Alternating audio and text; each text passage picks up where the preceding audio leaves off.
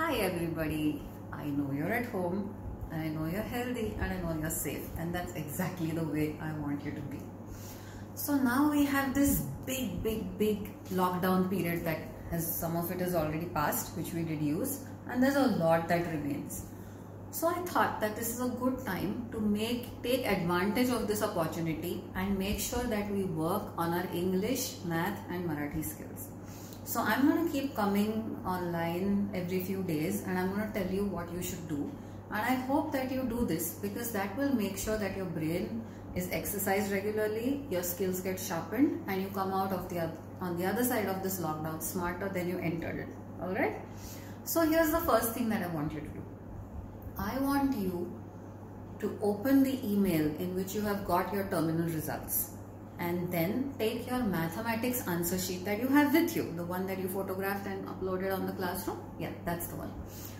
So on that mark, on your answer sheet, with an ink that is different from the ink that you've used to write the answer. So if you've written your answer sheet in blue ink, then use a black pen, a red pen, a crayon, or if you don't have anything else, use a pencil. That's fine. Just has to be different. Okay.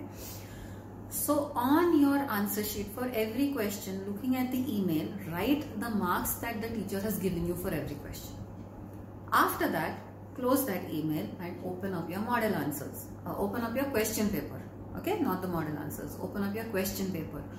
In the question paper, for every question, you know how many marks are allotted. So if it's a 4-mark question and you've got 3 marks, where you've written 3, draw a line under it like a fraction and write 4 as the denominator. So you know for that question you have got 3 out of 4. So you have to do this for all the questions.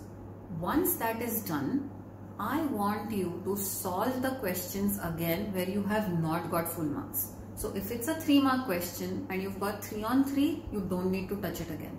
If you've got 2.5, 0 on 3, anything less than 3, you have to try and solve that whole question again. You can solve it right there on your answer sheet in the space that you have next to the question, if you do have any, or you can do it on a different sheet. It doesn't matter. The focus is that you must solve those questions again. After you have solved those questions again, open up your model answers, which you already have, and now check those particular answers. If you have got them right, it means you made a silly mistake, which is still bad, but not very horrible. A little practice and you won't make those mistakes again. So we'll deal with those questions later.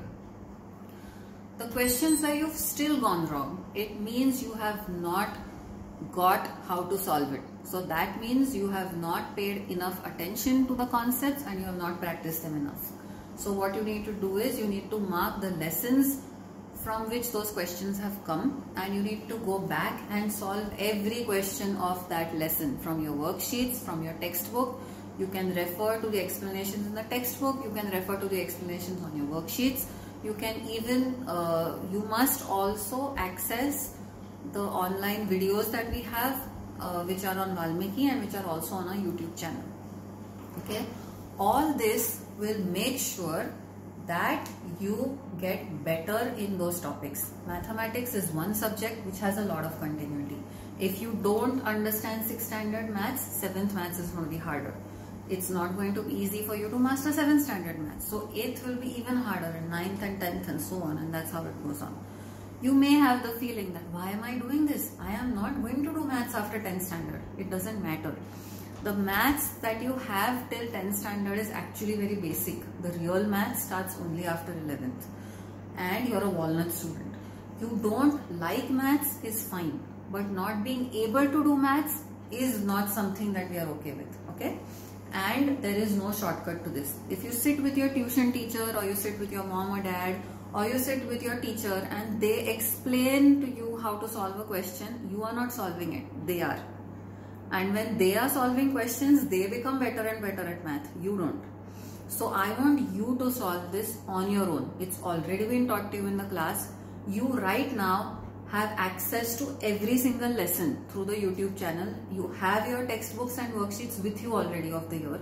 So now there is no excuse. I want you to absolutely do this, and you have 2 days to work on the lessons that you're weak in, and go to the classroom and put up whatever you want to put up. That I want to know what you did. Okay, you have the solutions to everything.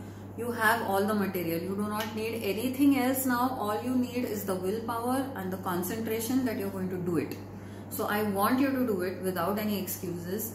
And when you are done, after 2 days, I want to see some update from you on the classroom wall, in the classroom stream. You can put up that these were the lessons I worked on. And after I see that, I will give you, after I see students putting that up in 2 days, I will come up with the next task and I will tell you what to do. This is 2 hours every day at the most. I really want you to do it. I want you to set a schedule for yourself and be regular and make sure that we make the most use of this lockdown and you're actually smarter and smarter and smarter inside. Okay? So I'm waiting to see your updates on the classroom. Also, we have quizzes that we put up on the classroom every day. I would like you to take part in those. You can make quizzes, you can answer quizzes. Right now there are only 2 or 3 active students in every classroom. The quizzes also help you think. Creating the quizzes is a great exercise, and answering the quizzes will help you think and also increase your general knowledge. It will also keep you in touch with all your other classmates. It's a very good platform. I would like you all to be quite active there. So I'm looking forward to seeing a lot of buzz going on in our online classrooms, and I would like to see your minds put to work 2 hours every day. I want you all to get used to interacting with each other and the teachers on the classroom platform, because it's going to be the way school is going to be for a long time now, till everything gets back to normal and schools are allowed to run properly like they used to. This is how school is going to be.